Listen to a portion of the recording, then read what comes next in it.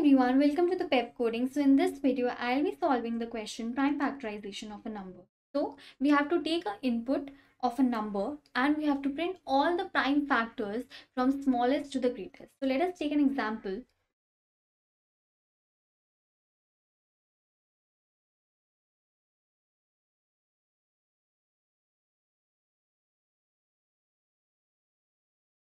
So for example, the number is 1440. So we have to divide it by the smallest number, that is 2. Dividing it by 2, we'll get 720. Again, it is divisible by 2. So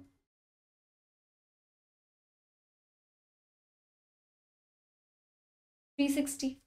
Again, it is divisible by 2. So 180. Again, it is divisible by 2.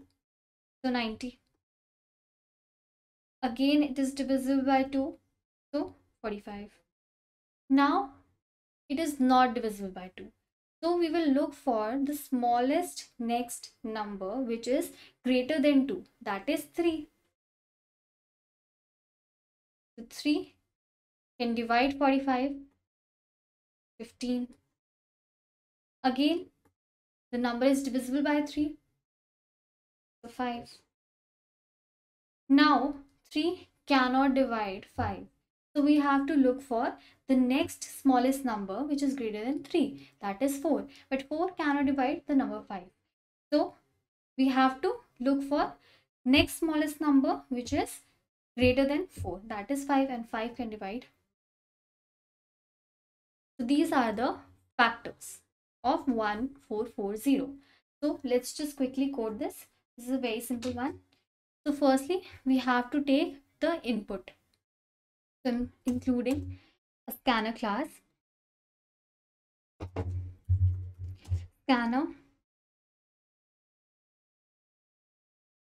scn is equal to new scanner system.in. Right? Now we have to take the input n is equal to scn dot next int. Right? Now we'll apply the for loop which will start from 2 till n.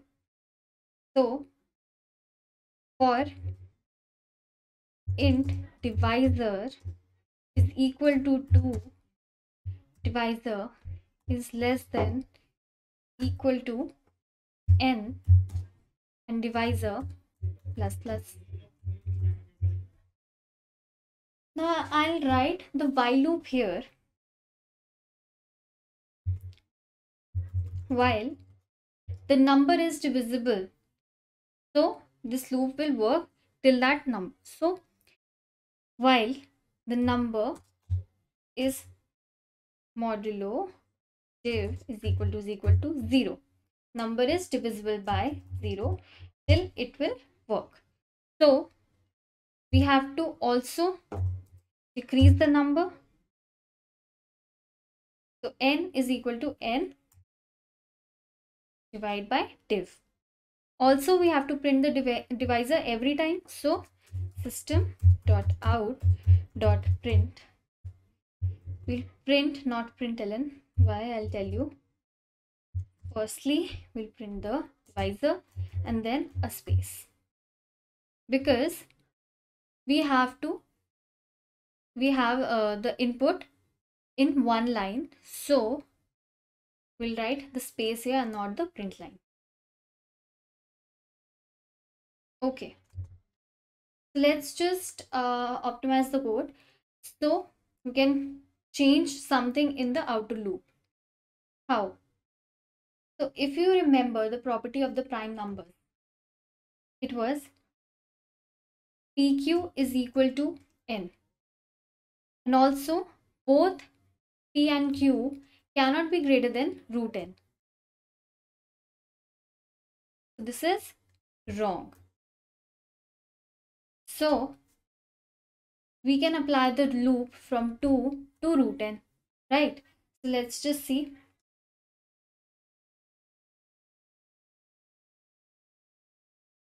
So I'll write divisor into divisor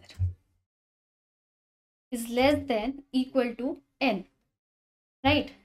There is one more case, that is if we are dividing the number and it is not decreased to 1, then there is something left, the number is left. For example, to take an example,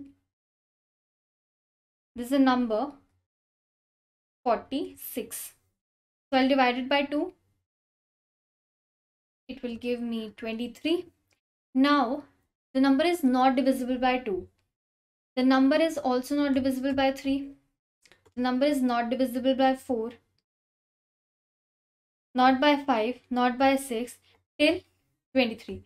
So I don't have to apply a for loop till 23. What I'll do is I am applying the loop from 2 till root n. So if I'm dividing it by 2, it is not divisible. If I'm dividing it by 3, it is not divisible. If I'm dividing it by 4, it is again not divisible. But the root of 23 is 4 point something. So I'll break the loop at this part and I will not go to the 5. I will not divide it by 5. So what I'm going to do is, firstly let me check.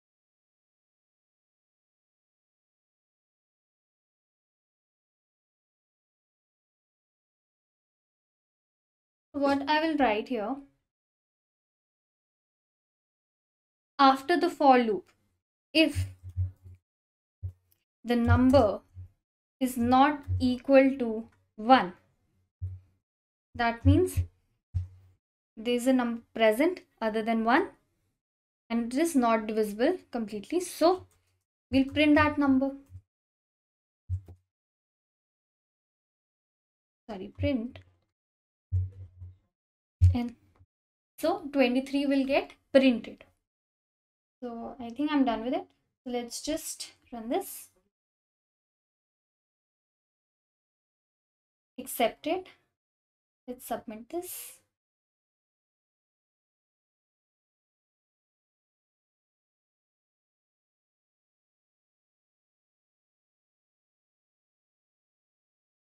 Correct answer. So I hope I was clear with the concept. So thank you for watching the video. Hope you liked it.